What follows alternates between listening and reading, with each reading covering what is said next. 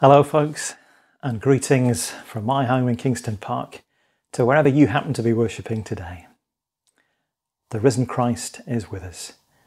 His Spirit unites us, and the love of God is at work among us, even in these tough times.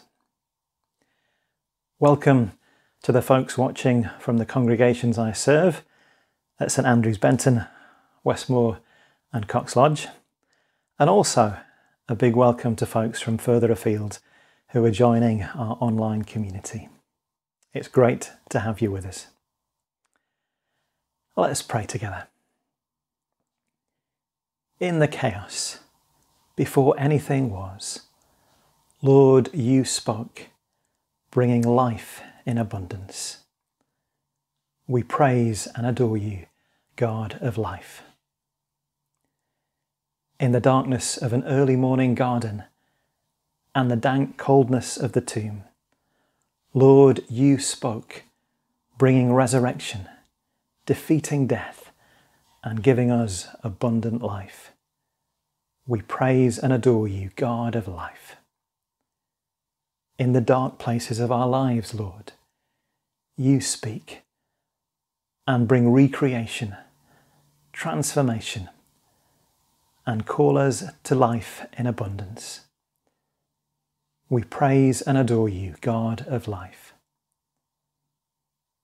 God of abundant life. You have called us to be your people and to walk in your way. But there are times when we wander away, when we close our ears to your call and our eyes to your life. We remember those times before you. Take all we have been and done, and all we have left undone, and transform it through your love and grace. Open our ears to your words of forgiveness, and our eyes to your glory. May we hear the words, "Your sins are forgiven," and know their truth. Amen. I wonder how many of you trust that what I'm about to tell you is true. I have here on the windowsill a bowl of water and an ordinary paperclip.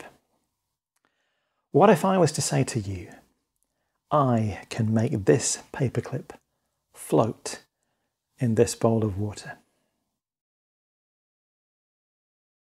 Now, normally, paperclips will just sink in water. They are not known for their floating qualities.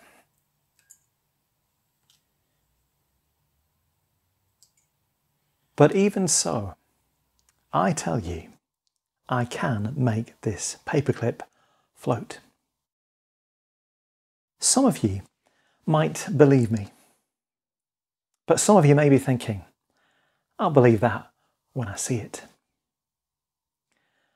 Well, that's something to think about as we hear our Bible reading from John's Gospel, which tells the story of the risen Jesus appearing to Thomas, who for some reason wasn't with the other disciples when Jesus appeared to them.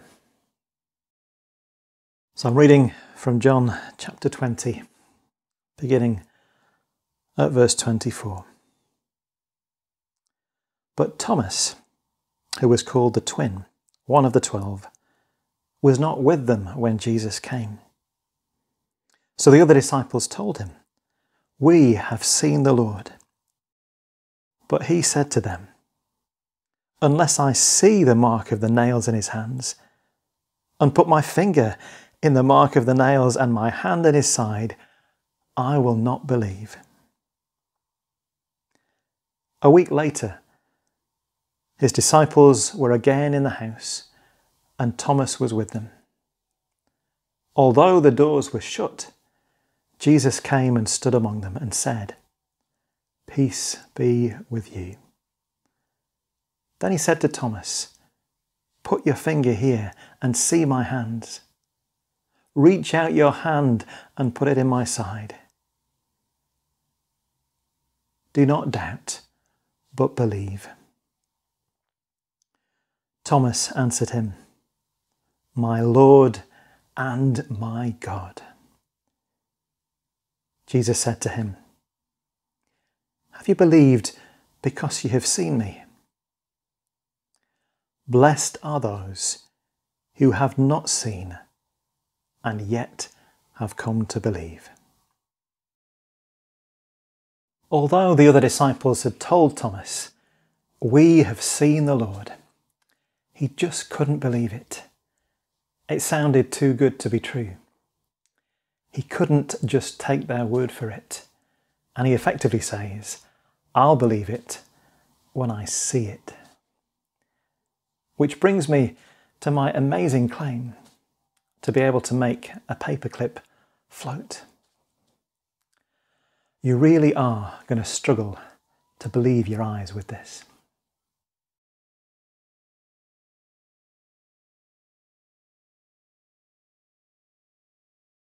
So there it is. I bet you can hardly contain your excitement, can you? The paperclip really is floating. I bet you never would have believed it had you not seen it with your own eyes. A week after Jesus appeared to the other disciples, Thomas is with them in the same locked room, and the risen Jesus appears to them all and says, "Peace with you."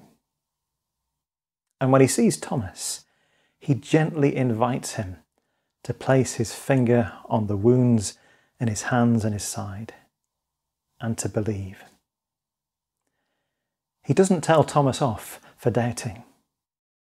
And I believe Jesus is equally patient and gracious and understanding with us in our doubts and fears.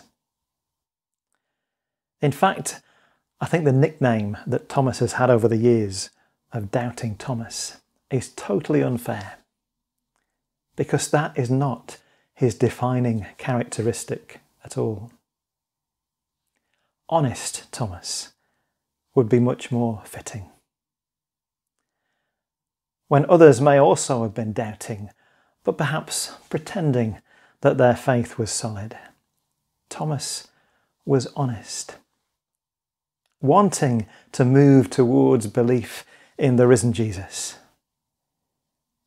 And here it's Thomas who speaks the most important affirmation of faith in the whole of the Gospel of John, as he says to Jesus, "My Lord and my God."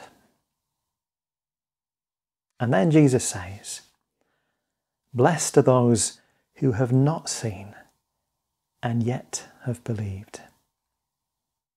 And I guess he's talking about people like us, who haven't seen the physical resurrected body of Jesus with our own eyes, like Thomas eventually did.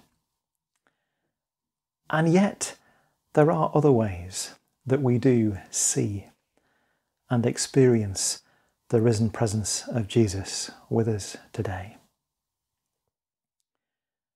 When we see people showing God's love and kindness to others, when we see people showing care and compassion to others, even when they get no thanks for it, when we see situations that seemed hopeless being transformed, people and communities renewed, relationships restored, forgiveness shown, and when we experience the love and support and kindness that people offer to us, especially in difficult times, can we see in that something of the presence of the risen Jesus? Are we really looking? Well, to test your powers of observation and concentration, I'm going to ask you in a moment to pause this video and play the video below entitled Selective Attention Test, where all you have to do is count people passing basketballs to each other.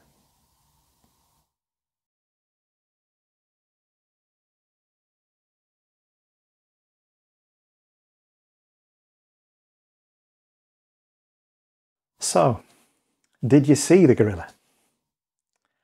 You know, I've used that clip a couple of times with different congregations, and amazingly, on each occasion, about half the people did not see the gorilla. Why? Because they are so focused on the white t-shirts and the basketball. They don't see anything else. Even though their eyes take in the information, they don't notice. Are there things that we are not noticing in the midst of our current circumstances? Perhaps we're so focused on certain things that we just don't see where God is at work. Well, may God bless us with the capacity to notice the risen presence of Jesus in our daily lives and speak peace to us in the midst of our doubts and fears.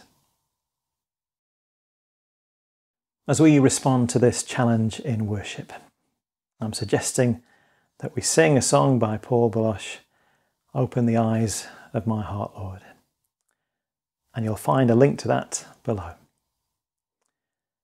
So if you'd like to pause this video, sing along with the song video, and then return for some prayers, or you can sing the song later, whatever you prefer. Let us pray. Into the closed doors of this world, come, Lord, and speak your word of peace and life. We pray for all those who are afraid at this time. We pray for all those who are ill and for those who yearn for their health. We pray for those who are homeless and for those who struggle to feed themselves and their families. We pray for those who have lost their incomes or whose businesses are at risk. We pray for all those who offer care during this crisis, often putting their lives at risk to do so. We pray for our government and all the governments of the world, for business leaders and all who hold any power. We pray for those who feel voiceless and powerless.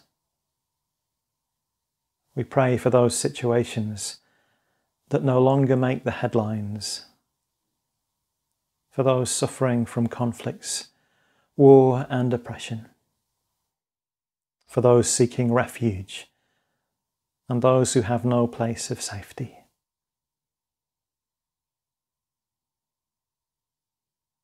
And as we offer all these prayers in Jesus' name, we say together the prayer that Jesus gave us.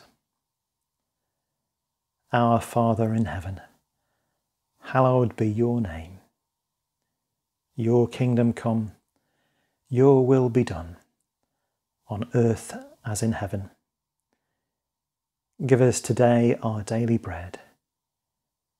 Forgive us our sins as we forgive those who sin against us. Save us from the time of trial and deliver us from evil. For the kingdom, the power and the glory are yours, now and forever. Amen. And a final blessing. May the light of the resurrection shine on our way. May the peace of the resurrection hold us fast. And may the abundant life of the resurrection fill us and empower us. And may the blessing of God, Father, Son, and Holy Spirit be with us now and always. Amen.